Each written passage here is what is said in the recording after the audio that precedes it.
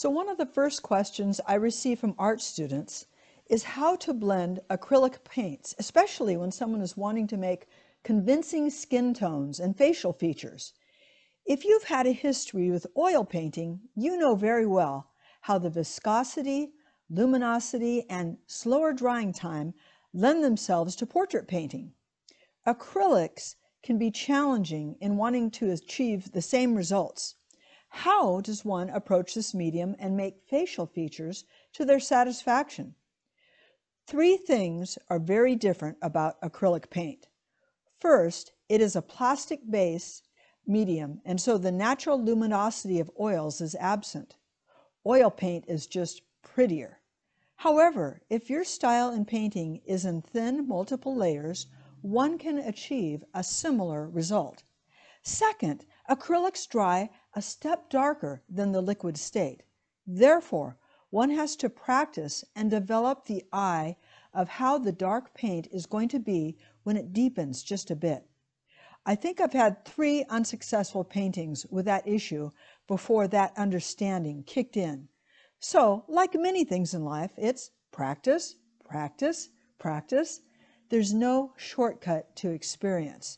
So just jump in, like getting in a cool water pool. Learn to enjoy learning. The third aspect of acrylics is very applicable to this video. Acrylics dry rapidly.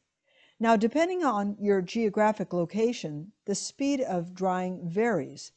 But compared to oils, acrylics dry lightning fast.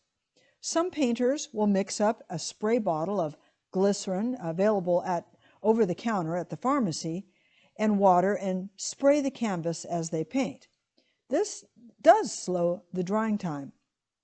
But what I've learned and developed over the years is something a little different. I work rapidly with 2 brushes. You can see that approach in this video. The first small brush has the color mixed that I want to apply. The second brush is actually a worn-down bristlette brush that provides a soft edge to the paint when gently brushed. The worn bristlette brush has been dipped in water and then squeezed out so it accepts the acrylic paint, but it is thin enough to blend the edge. In this way, one can make subtle graduations in the skin tones and achieve the gentle contours of facial features. I'm careful not to call this or other things I've learned techniques. The reason for that is if we get caught up in techniques, we can stop growing as an artist. We don't want to get ourselves in a rut. We learn and we grow, but don't click into a formula. It's important to keep growing as an artist if we want to have an impact in the way we communicate visually on canvas. So, to emphasize blending facial features, we use 2 brushes.